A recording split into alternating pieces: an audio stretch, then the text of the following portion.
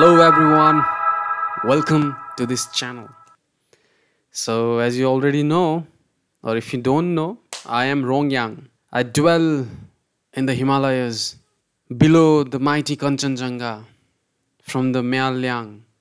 I am the ancient magician, the wizard.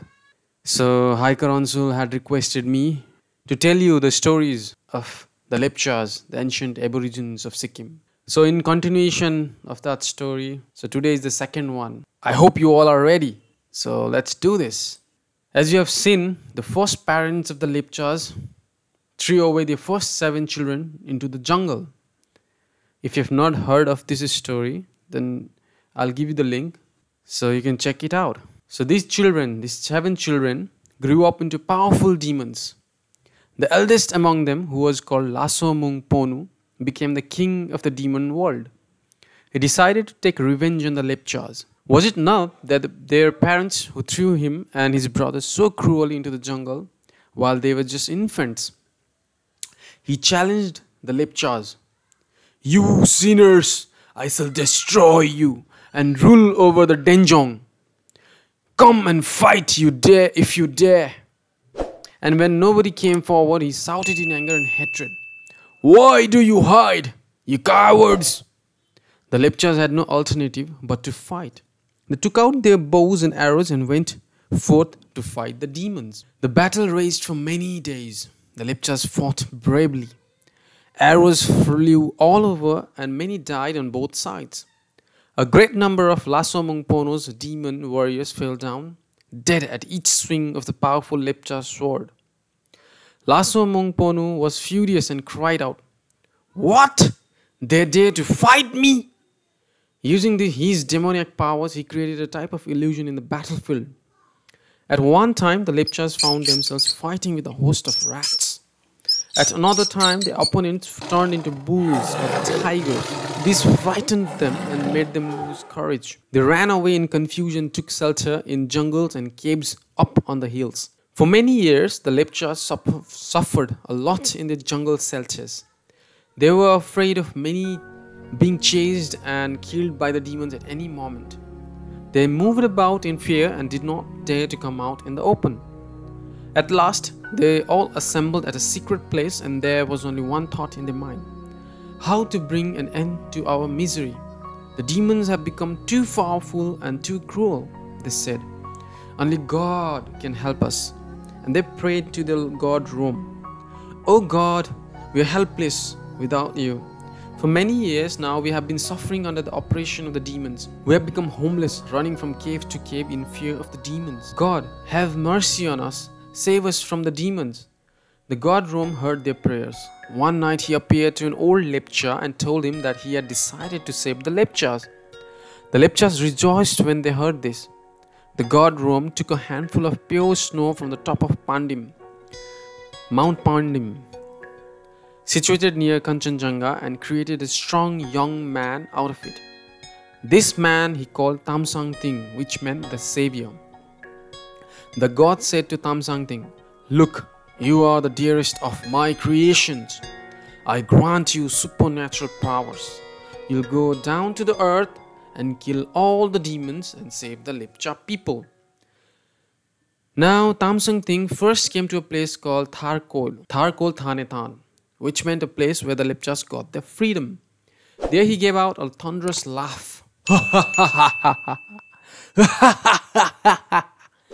The laugh was so loud that it shook the mountains and made Laso Moong Ponu get up from his sleep. Laso Moong Ponu sent his demons to find out who was creating this disturbance. The demons saw Thamsang Thing and were scared at his very sight. They ran back to their king and said, "Oh Lord, we have seen the man. He is indeed a powerful man. His very laugh shakes the earth. We are afraid even to go near him. Hear us, your majesty, he is great." "Get away, you cowards!" shouted Laso Moong Ponu.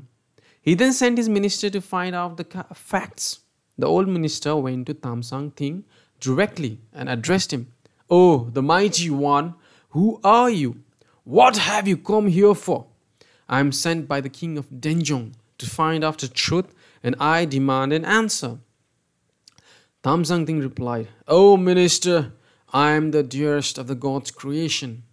I have been sent to kill the king of the demons and save the Lepcha people. Tell your king that if he wants to stay alive, he should make haste and leave denzong at once. He can go down to the depths of the world. I could turn you into ashes if I wish," said Thamsang Thing, "but I will not because of your old age. Now hurry up and go to your king and tell him what I have said." The minister went back to Laso Moong Ponu and narrated the whole incident. The demon king turned red with anger and said, "So, this fellow is a boaster. Whom does he think I am? Does he not know that I am the king of the whole of denzong? No one can stand against me. Since it is war that he wants, he shall have it." So saying this, Laso Moong Ponu collected his demon forces and went to fight Thamsang Thing. At the sight of the approaching demon force, Thamsang Thing gave out a full blast of his laugh.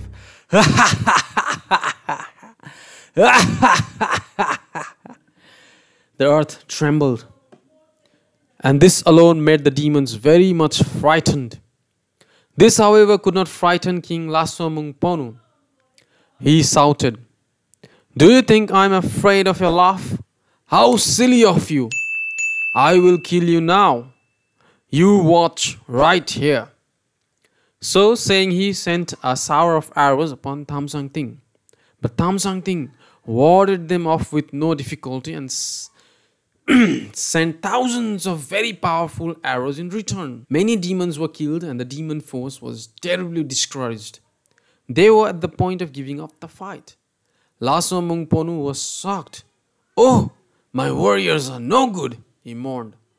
Now that the ordinary fight was unsuccessful, Laso Moong Ponu turned into a tiger and jumped on Thamsang Thing, intending to tear him into pieces. But for Thamsang Thing, this was nothing unexpected. He met the murderous attack with his sword. The tiger fell down mortally wounded. Then Laso Moong Ponu took the form of a horse. Raising his tail high, he began to kick Thamsang Thing with full force. Without fear, Thamsang Thing took out a spear and thrust it at the horse. The horse started bleeding heavily, but the fight went on. At last, Thamsang Thing took out an arrow and declared, "You wicked demon, I am going to kill you with this one arrow." These words really frightened the demon king. He took the form of an eagle and flew up into the sky. In no time, he was gone. At the flight of the leader, the demon forces ran away. They took refuge in the depths of the world. The Lepchas now came to thank Thamsang Thing. They said that Laso Moong Ponu should not be left alive. Getting the news that he had escaped to a dangerous mountain called Maroli Blue, they marched there under the leadership of Thamsang Thing. They found the demon king in the form of an eagle on a tree top. A well-aimed arrow brought the demon down unconscious. But soon the eagle got consciousness and flew up into the sky.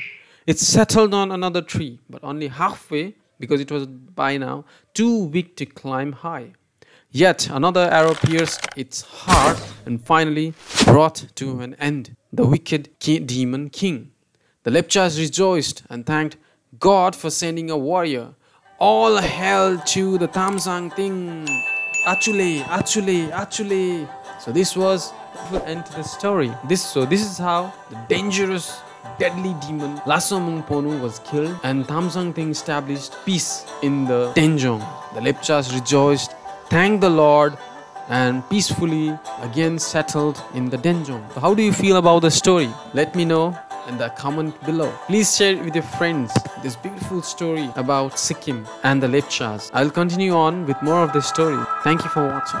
See you again. Achule.